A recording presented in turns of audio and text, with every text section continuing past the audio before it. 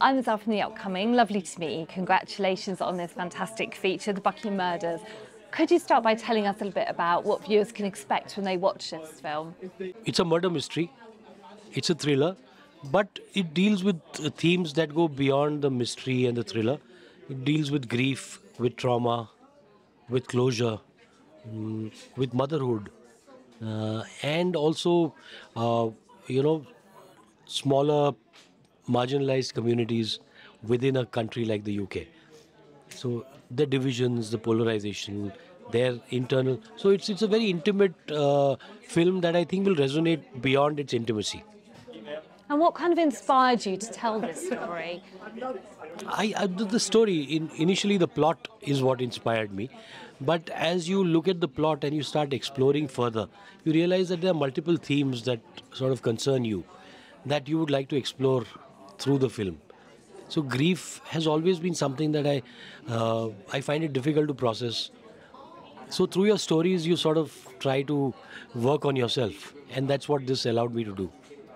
And I know a lot of your previous work has kind of surrounded social and political events, and a retelling of these through the eyes of some really remarkable characters.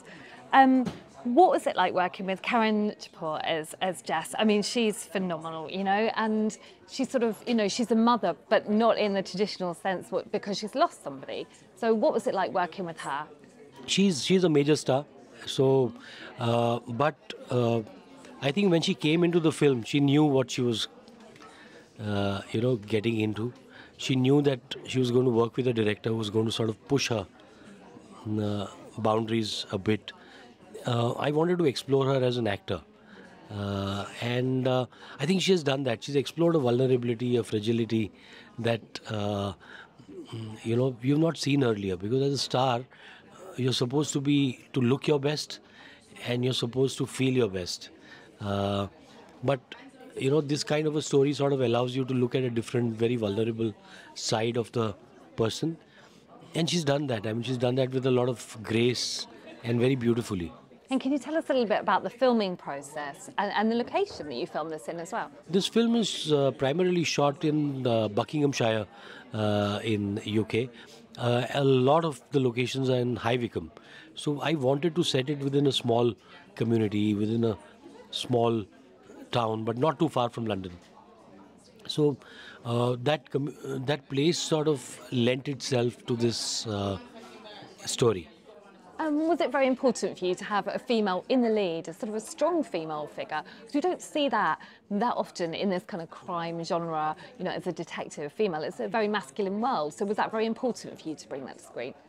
I did not see it that way. I honestly don't consciously get into these narratives, male, female. For me, she was a mother first. And that was important to me. Also, to treat her as a mother without really binding her to other relationships, because the moment she's a mother, you also sort of assign other roles to her: wife, lover. So here, looking at her as a mother and as a detective, so if you look at the police as at her office, her workplace, there's so many females there. It's a very, very, very female workplace. So it's again based on a lot of research that we had done. What do you think are some of the themes that run through it that you'd love viewers to kind of take away when they watch this? As I said, it's primarily a murder mystery, a thriller, but the themes of grief, trauma, they run, and motherhood. Grief, trauma and motherhood, they run through the film. And how does it feel to be here at the London Film Festival, bringing this to audiences? And what's kind of the reaction you think been so far towards this film? Well, nobody has seen it yet, but this is my third time at the London Film Festival. So I had a film last year, then I had a film in 2016. So I feel like a veteran here, almost, with 3 films here. And it's lovely. I mean, the energy it's a pulsating, cinema-loving film festival. Oh, well, thank you so much for speaking to me. Thank you very much. Thank you.